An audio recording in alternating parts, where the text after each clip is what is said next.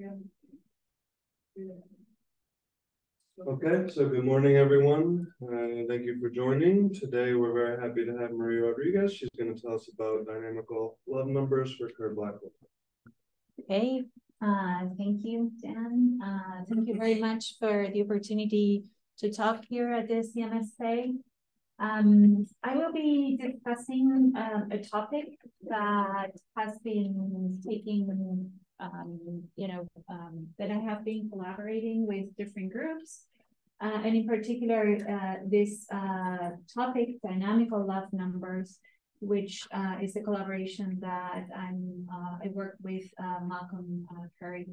So the plan for today is, do I need to have said? Okay, sounds good. And if there's anything on the chat, just let me know. Okay, so sorry.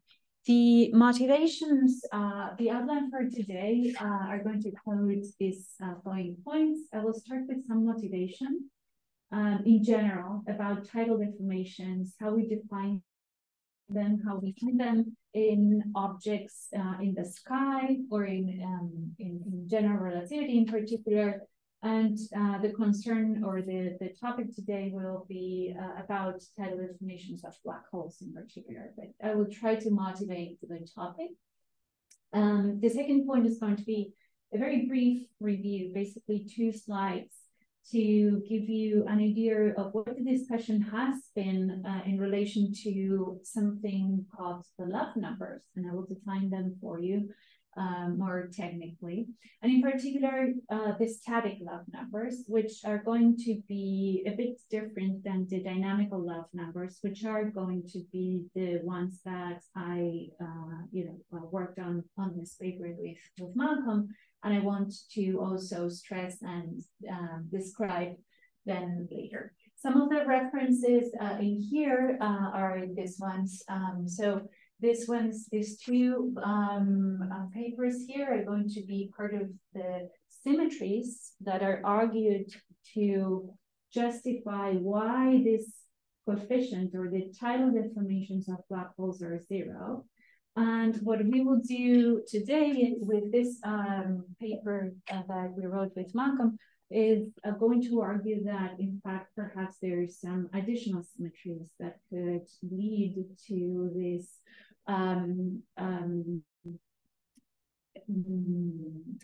analysis of which are the symmetries relevant for the tidal deformations in black holes. And as we will see, these ones are going to be interesting in the context as well of holography, which are the ones that you have seen in the past with the hidden, so with or extensions of that, and so on. These ones are different. I will clarify the differences a bit for you.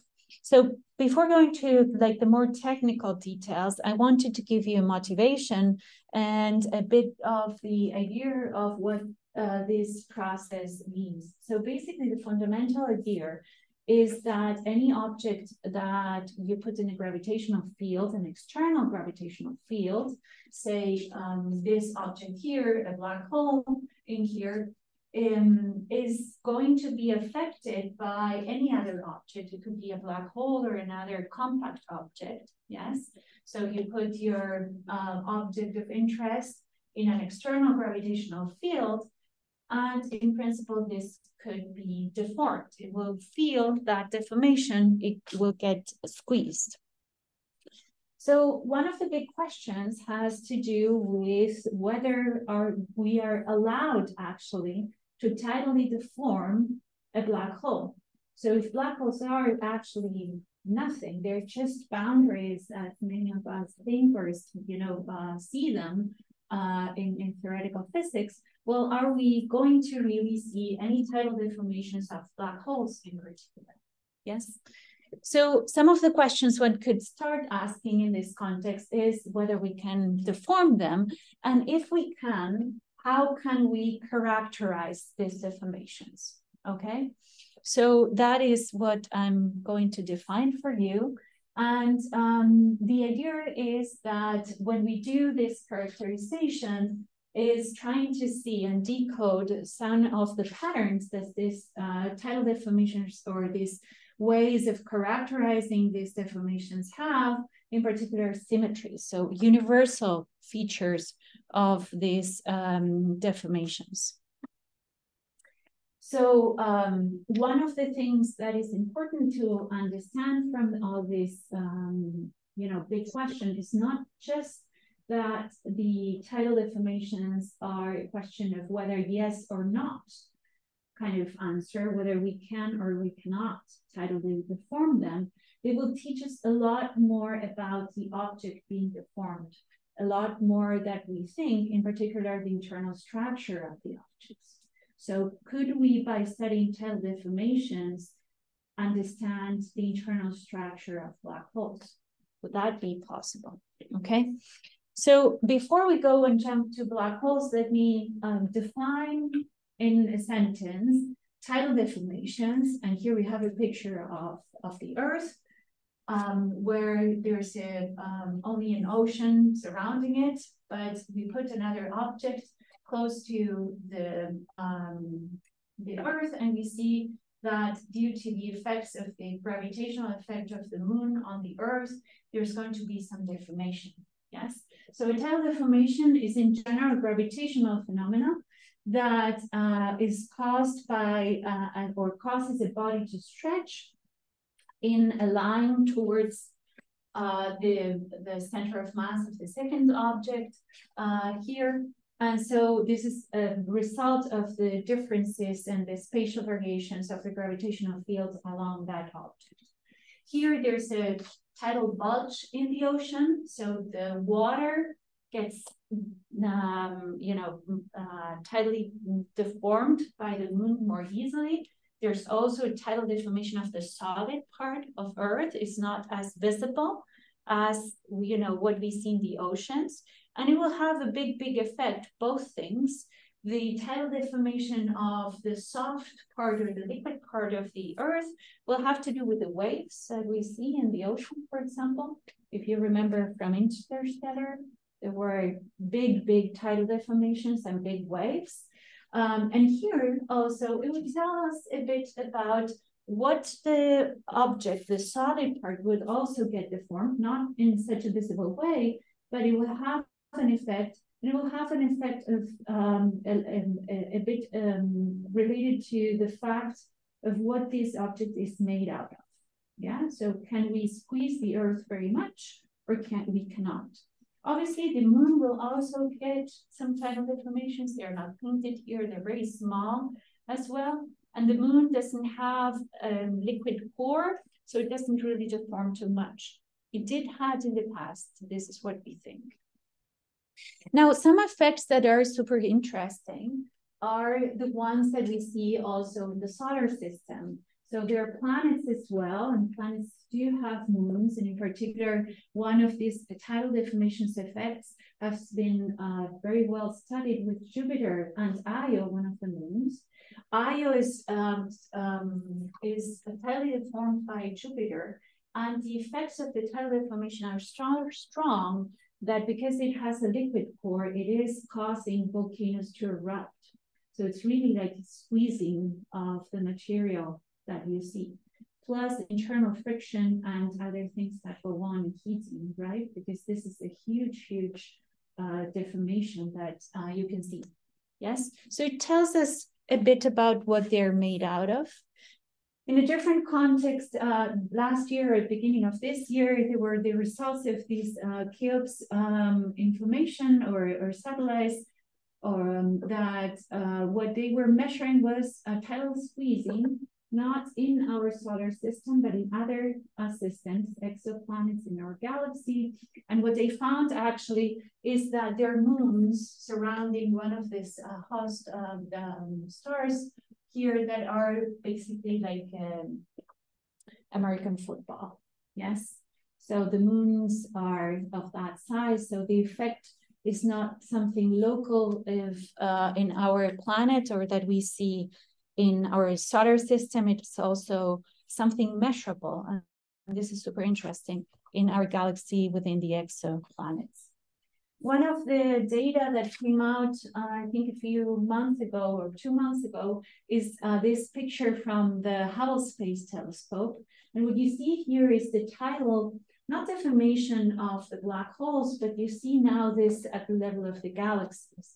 This is a true picture. There's no, image of artists doing anything. So you see that there's a galaxy here and there's a second galaxy. And so by tidal deformations, they're still not touching. The gravitational effects are so big that they are some, content of one galaxy moving to the other and so forth. So they're already interacting, although they haven't really crashed one into the other. So one of the things one could ask is what happens to these black holes? In particular, the black holes at the center of these galaxies. So if each galaxy has a supermassive black hole in the center, could actually the distortion or the tidal deformation of the supermassive black hole with this one start interacting and actually have a tidal effect in there. So those are some examples where we could find black holes. There's also combinations of black holes with neutron stars. We know that there's going to be tidal disruption, for example, in stars. And the question is whether in these binary systems, for example, that LIGO is measuring for the stellar mass black holes, not the supermassive black holes, could there be also some tidal deformation? So let's jump to black holes and look more technically what we are going to be looking at, okay? So in general, we are going to set up the problem in a way where we are going to have a black hole in the external field of another object. In particular here, I set something, a compact object. It could be a black hole or a neutron star. So it doesn't really matter for the coefficients that we are going to be defining later in the next slide for black holes, but some other external field, yes, in which this black hole that has its scale, it has a radius. So how we define the radius is for the object that is not tidally distorted. That's going to be the reference kind of scale of the problem here. And then there are going to be different aspects. So we are going to only be discussing a zone that is a black hole zone. We are not going to describe the full problem where we have both black holes. And sometimes what we are going to do is to set up the scale of where the object that is creating the external gravitational field is at R over RS, so a dimensionless scale if we want, like this. So we can do an expansion in that parameter for the distance of the body. So we're going to see ratios like this in the expansion. And then what we are going to be doing in the scales when we now look at the dynamical lab numbers is that when the systems are actually in a binary system, we're going to be in a regime where the gravitational external field will not vary very quickly. Yes, so the periods in which this external gravitational field changes in time is going to be a regime where these changes are not very large. Yes, so those are there. So in general, if we take the potential, the external potential for a point in the center of mass, so this black hole has mass capital M in here, and this is our scale R, and this will be sort of the Newtonian potential for that mass. And so all the other contributions are going to be of two sorts, if you want. So there's going to be terms that go like R to the L, that is going to be basically the external field that is producing a deformation. And so the ones that is the reaction of the body to these external fields are going to be of order R to the minus L, right? In case I'll need to multiply that. This is the expansion that you get for the gravitational external potential, where we have here the typical coefficients for the polynomials, the spherical part, and ELM are going to be the multiple moments. Yes. So the reason why we look at this equation was going to be basically in this multiple decomposition of the tidal deformations of the objects are these coefficients here, these KLMs. Yes. So these coefficients, KLMs, are going to be the coefficients that are called the love numbers. Yes. And are going to be intrinsically defined by the parameters of the object being defined. Everything else about the other object that is causing it will be somewhere here. So the coefficients are dimensionless, and they're going to tell us what the object is in some way, how the object is basically reacting to the external field. Questions?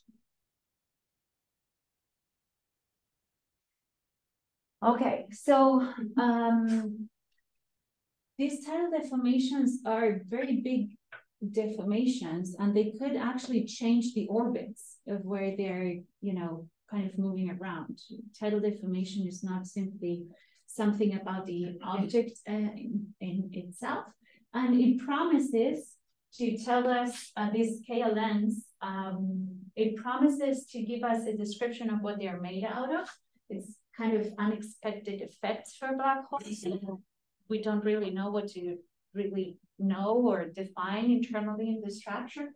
But for the neutron stars in here, they will give us information to write the equation of state that is not known. Yes, and that is an input that one has to kind of put ad hoc for the neutron stars. So knowing the love numbers show up there. For black holes and the neutron stars, or for every object, also these love numbers show up in the gravitational waves. Yes. So as we increase the precision of the gravitational wave detections, we're going to need to compute these love numbers in a way. And maybe they show us a bit of whether we are dealing with general relativity, if we're not, if we're dealing with a star, if we're dealing with a black hole. Maria, how did you know that the K's wouldn't depend on the source term? Normally the response term does depend on source, right? Yeah, so the way this is in the Newtonian kind of description, but this way of this decomposition is well known in some way. You a priori you could ask or say, can we define these coefficients in general relativity, how we see them, and do they depend on the other source? It will end up being that no, they're not dependent on the source that you have. But even in the Newtonian problem, where you could ask that as well, we know that all the other, you know, kind of dependence is singled out in the multiple decomposition. It's kind of highlight that, put all the dependence in the A's. Correct. Yeah, all the dependence is there. So let me, for like in general, so the love, the reason why this name is called the love numbers, or these coefficients are called like this, are due to a mathematician at Oxford at the beginning of the century. And he did a lot of research about elasticity of objects, and he realized that one could define these coefficients in particular for stars. And that was how, in fact, in astronomy, we know that you know, these coefficients can be defined for the stars, and they sometimes help in defining what the stars are made out of. Yes. And so this is not something new in the context of astronomy in general. It is new when we apply it to black holes and how we can sort of understand them for these objects. Yes.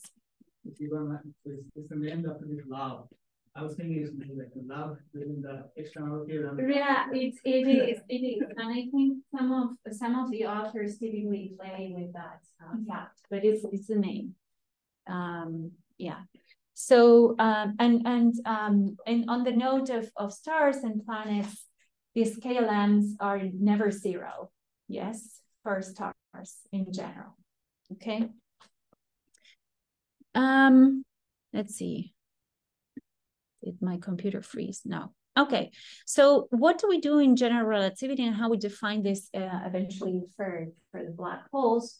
Well, the story here, we need a little bit of more math than just pictures. So we can write the geometry of the totally deformed object that we want and consider some linear perturbation to, and here it looks like Minkowski, but in general it could be your black hole geometry, say a Schwarzschild black hole or a Kerr black hole, and you want to see what the perturbation could do to that black hole. If you consider the black hole being embedded in an external gravitational field, one can linearize Einstein's equations and use a definition, a special definition of the perturbation. So you go to this H bar thing and consider some gauge choice. And in the end, what one sees is that the equations, the linearized Einstein's equations, can be written in this form. Yes.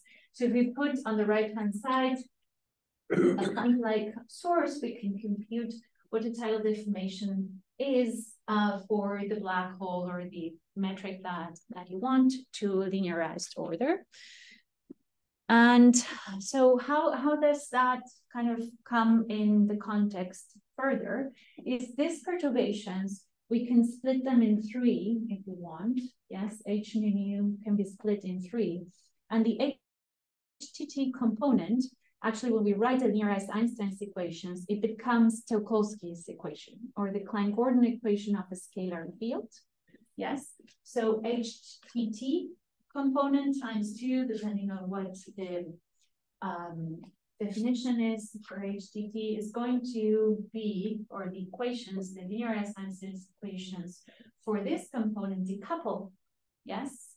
And they decouple in a way that one ends on the Tsiolkovsky's equation for the perturbation in the TT component becomes the scalar equation. Yes. So this is the reason why you'll see in all the papers the scalar equation for the problem, which is linked also in some cases to quasi-normal modes and stability and so on. But in here, it really means the perturbation of your geometry in here. And of course, if I want to do the tidal deformation of the entire metric, I need to kind of see what happens with the other components of the perturbations. But it happens that the TI components, they're vector perturbations, and they decouple in one type of equation, the linearized equations. And then there's some tensor components, yes?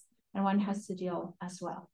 I'm not going to do any vectors or tensors in here. I'm just going to do the scalar part or the TT component of it. And this is what the discussion is going to be today. But that's the link between those objects. So what I want to say is that in general, we think that black holes are characterized by two parameters, and this is actually true. But what happens is that if we put them in an external field, we will have to kind of give an account of the perturbations, because they're all actually going, this new geometry is going to be a solution of Einstein's equations of the same theory, yes, that we have. And so they will be a bit more special. And so we expect them to have a different shape. So the problem then for the deformations, how we do this more concretely, well, we take the scalar equation, and here I've generalized it to Platonic spins. So for the massless scalar and S equals 0, 1, or 2, the ones that are going to be in the geometry are going to be the gravitons. So the S equals 2 in this problem, yes, eventually. But we can generalize and look at what the equation is and see how we can solve it in more generality.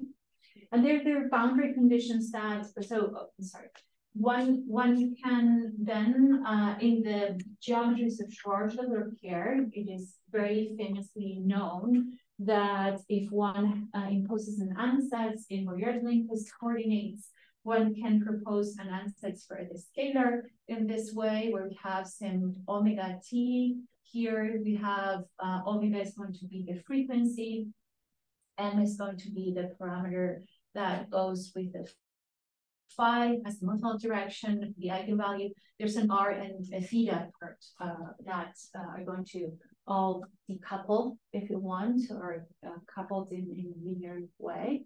And we're going to impose some boundary conditions. So basically the idea is to find the solutions for the equation up there with these specific boundary conditions in a way to read off the love numbers. So how do we do that? So we find the solution to the scalar equation, and on the boundary of your black hole, because you want a black hole, there's nothing that is allowed to actually be scattered out. So you impose ingoing boundary conditions at the horizon. And the horizon here is my r plus in this way of labeling things. And so one is going to impose that. And once one has this solution, one can analytically continue. One can think about how we could extend this solution and know something without having to solve at the boundary for that. And so there's a trick to do that by analytical continuation of that. And the same function, one reads of what the behavior is in the boundary at R infinity in this case is. And one can see that from here, the radial part of this wave function is going to have this behavior. And because it has this follows for this second term at the boundary, one can read off this love number coefficients from there. Yes? So that is how we are going to be defining those.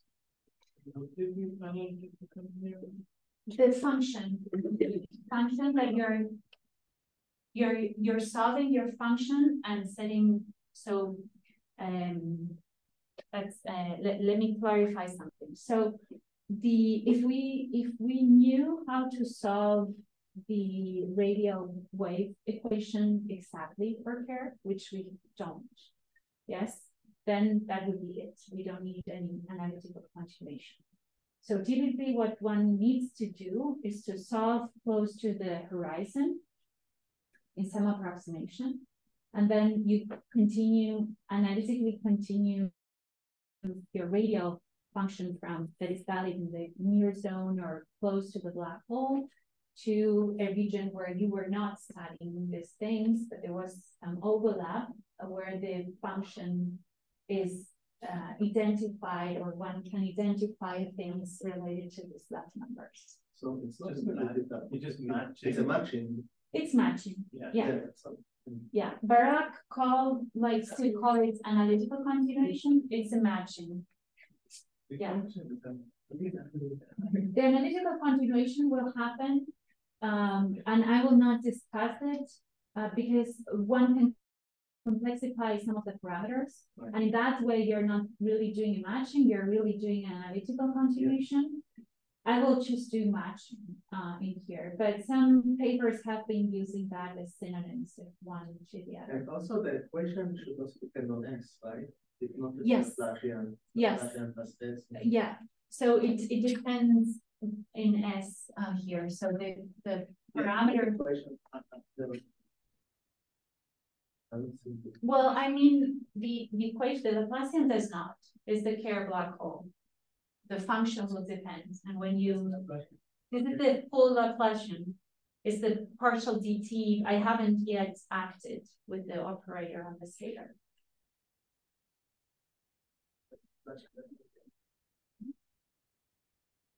Yeah,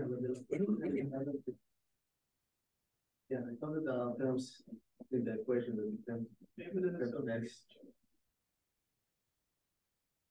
Okay, let's look at the equation in a minute. It could be, yes, Uri, it could be that it depends in here. I'm not trying to, this is a schematic. I'm not trying to be very precise in here. It's just to give you some idea.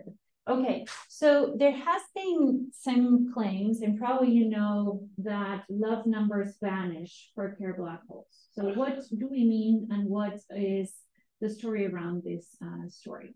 So here's the thing. So the first considerations that people did was to take the radial equation and said, okay, let's put the black hole in a static external field. So how do you do that? Well, basically, if your background is static, the reaction, the perturbation is not going to be time dependent. So the only thing you need to do is solve the scalar equation with omega equals to 0. Yes? And when you do that, you can do that exactly because the Kerr black hole with omega equals to 0 is a Hoyne type of equation, and you can solve it exactly. So we have hypergeometric functions as solutions of that. And we know how to play this game as going further out into the boundary and define these tidal coefficients that are defined for the Kerr black hole. Yes? So those are the static responses to a static external field. Now the question that we wanted to address is what happens when omega is not 0, when the gravitational field outside is varying with time. So the tidal coefficients now will acquire a dependence on omega. Yes, they will be omega dependent as well. And what we are going to be seeing is basically that there's a difference for black holes, at least, between an external field being static or dynamical, where the reaction of the object is going to be a bit different. One of the things one has to also here define is that the gravitational tidal coefficients have a real and an imaginary part. Yes. And the conservative part, the one that is the real part of those coefficients, are going to be the love numbers. Yes, if one wants to be very, very cautious about how you define this, these are going to be your love numbers, strictly. And the imaginary bits are going to be the dissipative effects. So if the object does not deform, but it actually is going to dissipate out all the deformation, are going to be defined in this here. Yes, and this imaginary bits. This is my labeling. Everyone has used their own labeling for what they call the love, meaning the symbols here for the kappa and so on. And in some papers, and in the world of astronomy, people call sometimes love numbers the entire thing. So there's a bit of that. But the reason I specify this is because I was very confused when I started working on this about the computation.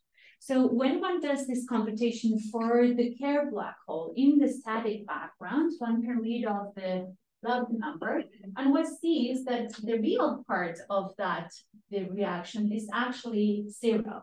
It's not 0 because it cancels, is that the tidal is KLN doesn't have a real part, yes, but it does have a non-zero imaginary bit, yes. So when people say the love number vanishes, they're referring to the real part of the tidal coefficients. But there's Kerr in the static case is also going to have this static dissipation coefficient. Yes, with omega equals to 0 even. Yeah. So love number vanishes, but the dissipation does not. And is this a realization of something more fundamental? When you get 0 in physics, it shows something very special happening. And so some of the ideas behind this is whether symmetries can be actually the reason why you would start getting 0 on the nose for the love numbers of these black holes. Now, if the love numbers were non-vanishing, what physical effect would that have? Well, the fact that this is what we're going to see in the dynamical case.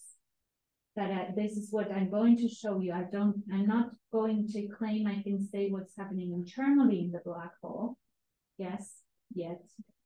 But what we can see is that if the static love numbers are 0, they should show up in the gravitational wave. So in the gravitational wave detection of the binary system, having a 0 would really tell you that that's not there. So it will characterize the black hole as being a very special object, But if you don't get zero of this order in the omega equals to 0 case, could be two things. It could be that it's not a black hole if you believe in general relativity, or that general relativity needs some modification. That's really bad. Yeah. Yes. So this is that. Does that answer? I didn't answer. I said whatever I wanted. But also there's some cross sections of scattering. So if you cut on something, another cross section, and it's cross section. So we're going to see, and this is what I'm going to show you, that the love numbers, the real part, are not going to be 0 when the gravitational field is time dependent. Okay, so it's only going to be 0 when it is static. Okay, some of that we knew already. What I'm going to kind of think about is more also about the symmetries. Okay, this is a plot only of the dissipation. I just wanted to see how, and this is the parameter that I had, the imaginary bit. What happens if we fix the mass of the black holes to m equals 1 in here?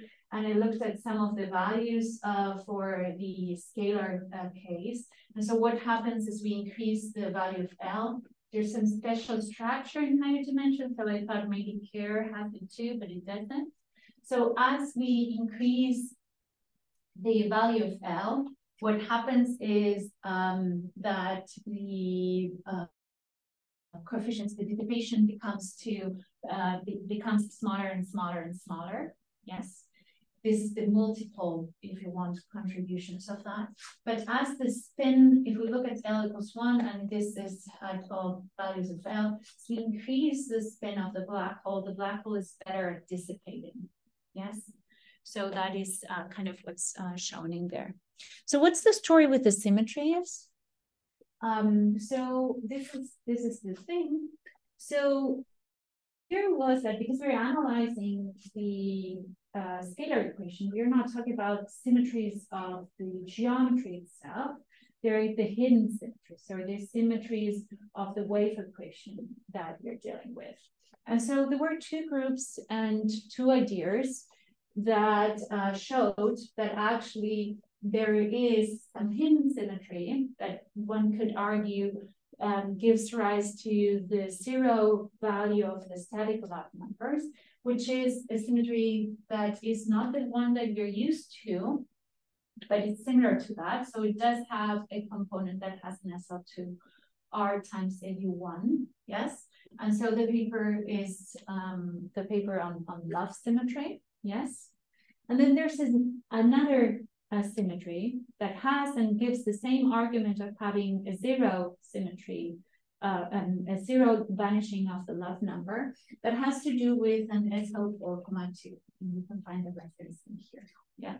So to distinguish these two, I will call them, people in some papers refer to them as the love symmetry and Starobinsky symmetry, or effective, if you want, geometries that one is looking close to the horizon. It's symmetry of what? In 4 dimensions. So what you do is the symmetry only shows up in a certain regime, close to the horizon, if you want. These are not extremal black holes. These are the full thing of Kerr black holes. But you assume that the frequency, so omega is going to be 0 because these are, going to do static, but you're close to the horizon in different ways, yes?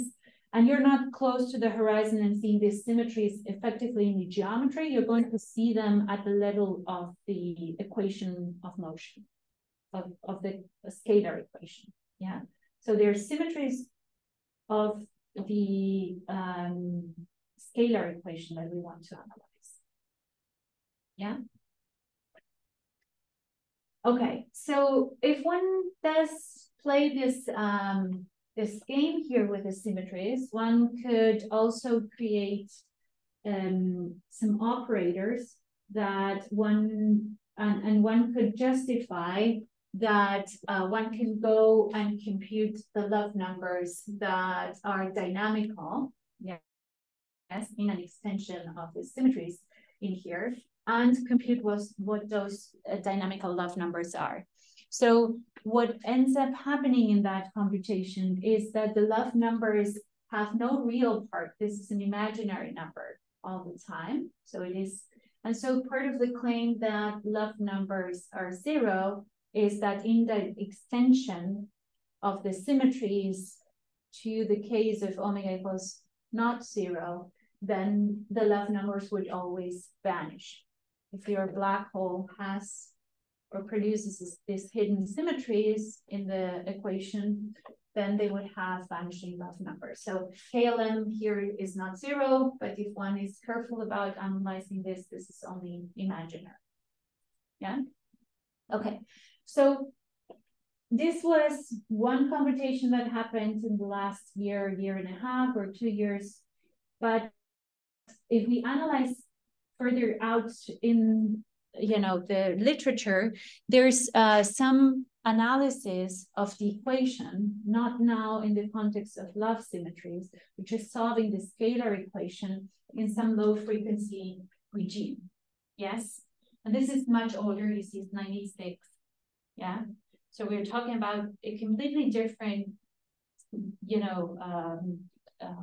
problem, which was more simple. It was very humble. It was, let's solve the scalar equation with not numerical methods, which we can do, but analytically. Yes. So in that paper, what they did was to think and analyze, this a very technical paper, of whether we can construct the scalar as a sum of hypergeometric functions and set up the problem in a more structured way with some coefficients and try to figure out whether we can solve it in some regime, in particular, the low frequency regime. Yes. So now if you take this order of results and Misha Ivanov at MIT and now and people in the group, which I haven't cited here, but you can see the reference in mine, what they did was to take that information and read off from there what actually the love numbers should be in that very different low frequency context. And they find actually that the love numbers in that it become this object here, a lot more complicated structure. And in particular, it has some log contribution. Yes? Okay, so the love numbers have a log contribution. And there's some omega dependence, not only in 2 of these gamma functions, but actually 4 of them. Yes? And so this is like the very, very whole problem story where you're not doing any near zone approximation or symmetries or hidden symmetries or anything. You're really doing the honest computation of solving that. So apparently what happens is that none of the symmetries were going to get you this low frequency solutions in the problem. Yes. And so this is where we started looking and thinking about the problem with Malcolm. I'm not going to discuss the ways of defining this. And so this is what we did. So we wanted to see now what the tidal deformation is for the black holes. Upstairs at the BHI, they love the movies. So now I'm doing my movies with PowerPoint. So you see the dynamical effect right now. Okay, and so we thought, okay, let's try a kind of a CFT-inspired computation. And let's take the Klein-Gordon equation for this scalar, or the Topolsky equation for the scalar in this regime. And there are several papers that did that in the Kerr CFT context. This is not extreme, this is a very general thing. But now, instead of doing those symmetries that I showed you, we'll keep some SL2R times SL2R symmetry. Yeah. And so there's a paper of Andy, Alejandra, and Alex that look at that in that regime. So we looked at this and said, okay, let's try to figure out if we can compute the love numbers that obey this symmetry. So to do that, one can see that this is the symmetry that one gets. And so technically what we need to do is do a few kind of things. So there's coordinate transformation, there's a field redefinition, and then one can identify A, B, and C from that equation and rewrite the radial part of the symmetry. And this is a hidden symmetry, it's not exact, right? I told you, asked me about like matching. So I'm going to chop, if you want, some of the terms in that approximation, as the other two papers did in a different way, yes? And you can write this equation in the hypergeometric form or the Fox type of equation. And so the solutions to the there are two solutions. It's a linear second order differential operator. It has two solutions. So once you get those two solutions, you need to set up the boundary conditions. So what you do is you take your radial equation, you put some boundary that is going to be your event horizon. And so the one that has the ingoing boundary conditions, so you kill basically one of them. I think in the paper we did that one here. And you keep this one. So you plug in what A, B, and C are, and this is what you get for the radial equation. Yes. So once you have the ingoing boundary conditions in there, you can do an analytical continuation, which is not exactly what we did, but what we did was to look at the way to represent this equation, if you want, in another base in the boundary. Yes. So that is what you see here. And what happens if one is careful enough is that actually the equation has this gamma functions and this log. Yeah, that is missing in Andy's paper in here. So this is the log actually. And when we saw that, we actually realized that that could be the log that was missing in this kind of computation with the symmetries. So now we can read off from here the coefficients and get the tidal coefficient. So basically the tidal coefficients is the ratio of this divided by this in here. Yeah, and so these are these coefficients here, and you get some log terms there. So let's check some things in here. So this is how the expression looks like. It looks very complicated.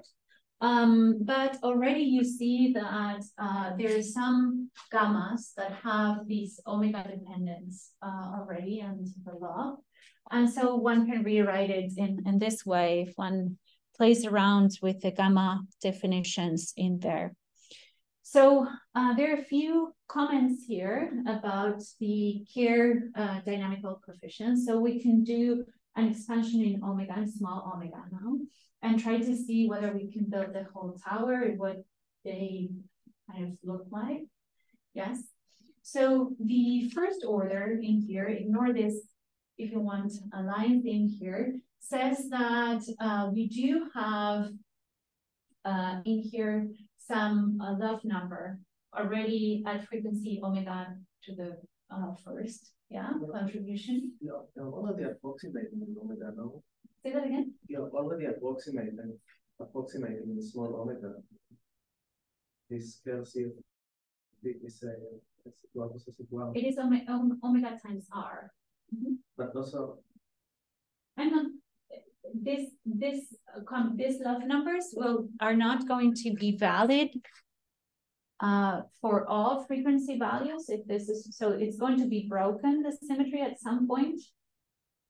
What I'm just saying is taking this, and I want to see if I recover to small frequency what the not just the log part of it, but also exactly the same structure that it was found. But is it going to be valid because you assume I think omega times m should be small. No? Yeah, it's going to be valid. Mm-hmm. It's not omega times m only. Is this two things? Mm-hmm. So you are already assuming that omega is small, right? Yeah. Can you trust something beyond the living order? I'm going to argue yes, and that give me 1 second. Sorry. So, okay, for Kerr, what we see is that, and this is not going to be valid to all orders of omega, yes, and it's going to be broken, but at least at 0 and first order, you can see some behavior that will give you some hints about what the reaction is of the black holes. What is interesting here and shows part of the symmetry kind of coming up is that the love numbers are going, so nu equals 0 is the distributive part of the 0th order of the static love number. And so all the tower of the different, not only the love numbers, which are the real bits, but also the distributive part are going to be proportional to the love number that is actually proportional to the distributive part. So they're all kind of looped around. They're all proportional to the non-zero tidal coefficient of the static case, yes, in there. There are some things that are represented here. So there's no dependence, there's no dissipation for the scalar, but it will happen with the gravitational and the s equals 1 case. There's some statement here about the universality of the black holes behaving like a rigid rotating problem. But I was going to point out that in fact, it is this expression here at the low frequency that matches exactly this elder computation for 96 that Misha kind of read off from there, the love numbers, exactly. So independently of whether, you know, the love numbers are true zeros or not true zeros, it seems that at the low frequency in this problem, there is some symmetry that one can argue gives you, and is this SL2R and SL2R that is showing up in kind of a pure general relativity computation in there. Oh, okay, here are the bubbles of that thing in there. And then what we did is, because we could play around with the parameters as well and look at what happens if we look at the Schwarzschild case, at least from the coefficients itself. And so we can take the spin parameter to 0, then what happens is the inner horizon lies at r equals 0, and you recover the outer horizon to be 2m for Schwarzschild, and one gets this tidal coefficients. Now, what we did was to make a comparison, and there's in the literature this idea of looking at the perturbations of your geometry.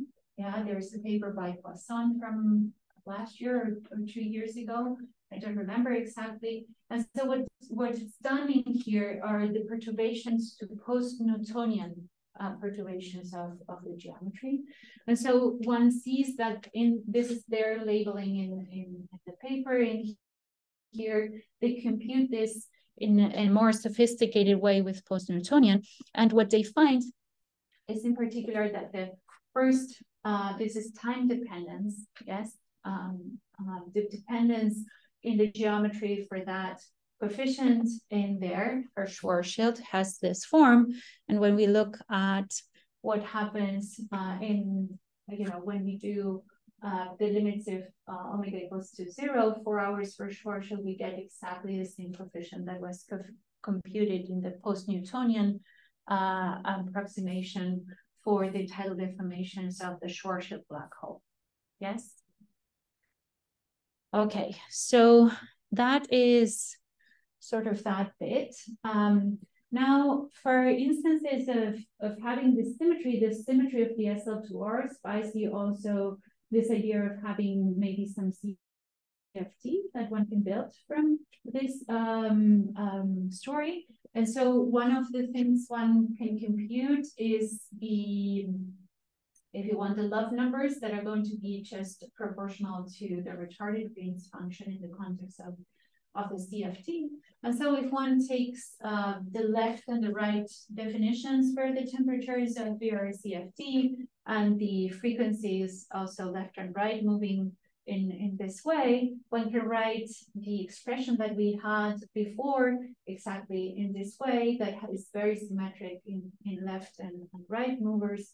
And one can compare that and see the dual, if you want, representation of the love numbers as well. Central Yes, it will have. Yes. Provides you, if there is a CFD. If there is a CFD. Coordinate independent definition. Right. Yes. Which again is going to be broken at certain point. We know that, but in certain regimes, probably you will find the symmetries behind all the story. Yes, to understand. So Misha and Sergey, they compute the corrections in small omega I. And what you're saying is that the same corrections in small omega are captured by this symmetry. But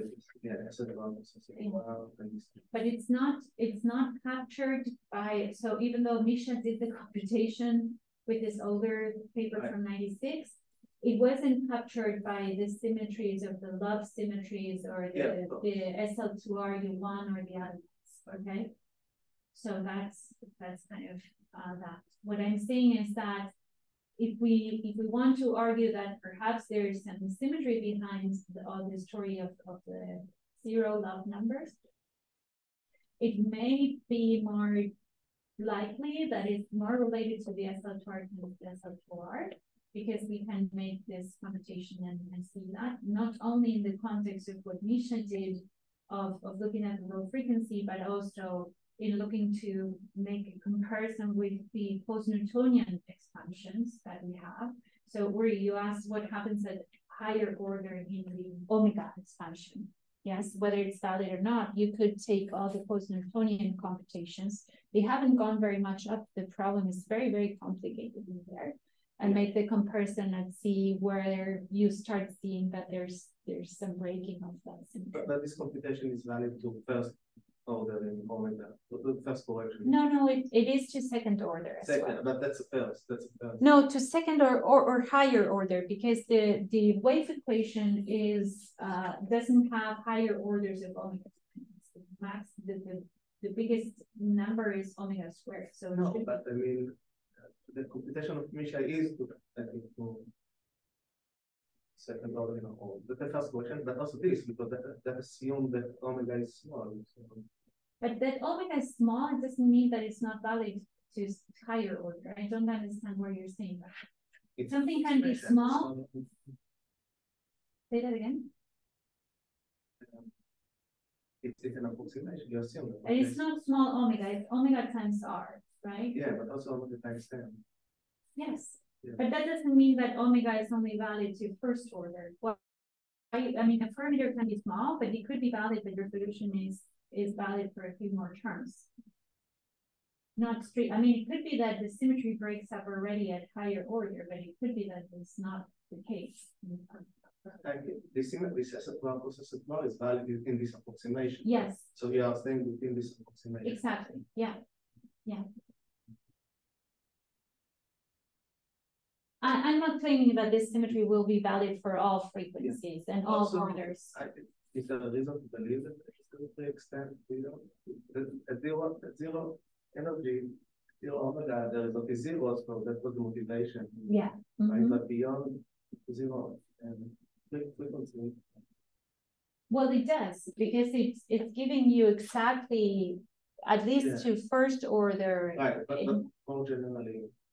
In higher orders. Yeah. Well, one should do the check. Where does it break, right?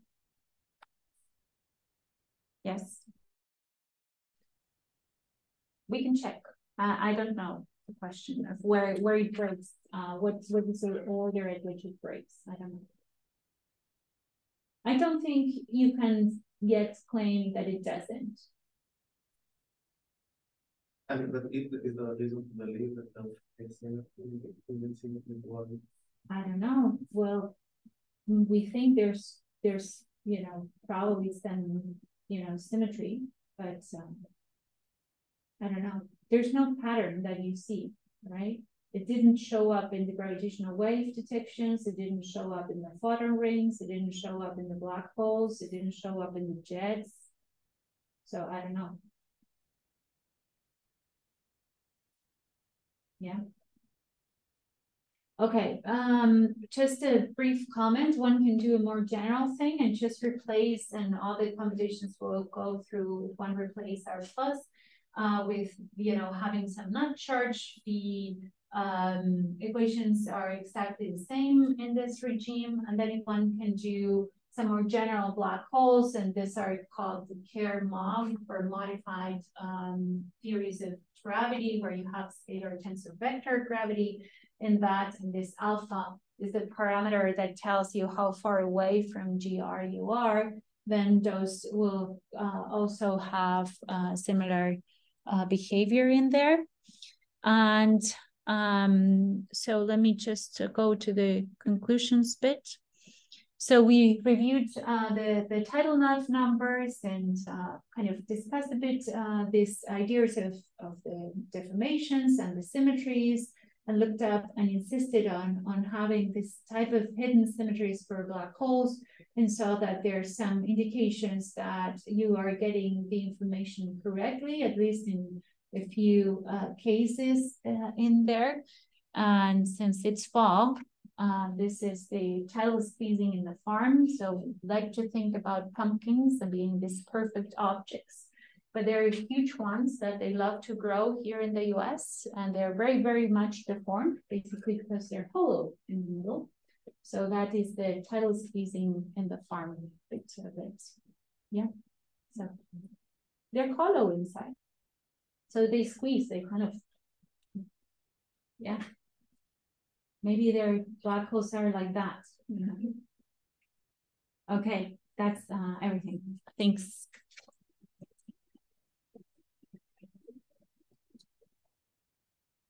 Do we have any quick questions? Is there an understanding why these omega corrections are captured by this approximation? This is a problem. Maybe they just want to organize in SL2R times SL2R representations, and there is something.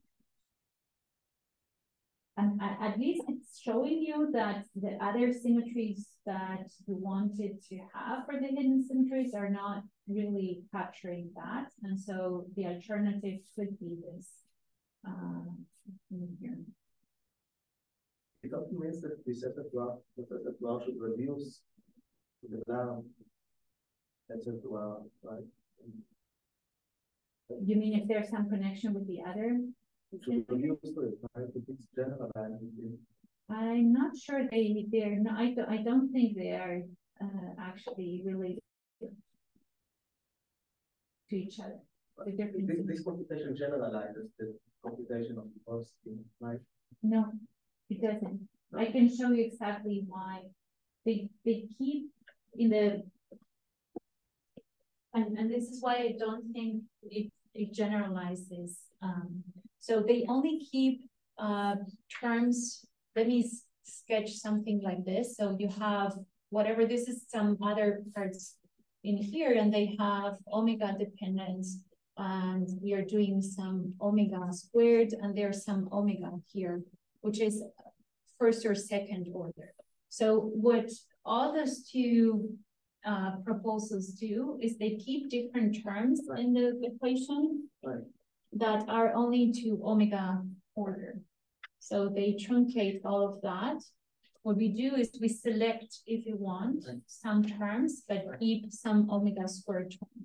So the reason why I say that I don't think you can recover one from the other is that there's no way, even if I put a parameter here to tune this, to go to this regime in here. It's a different equation. It's a different equation. So the symmetries are not. So what is, so then what is this compute? What is this?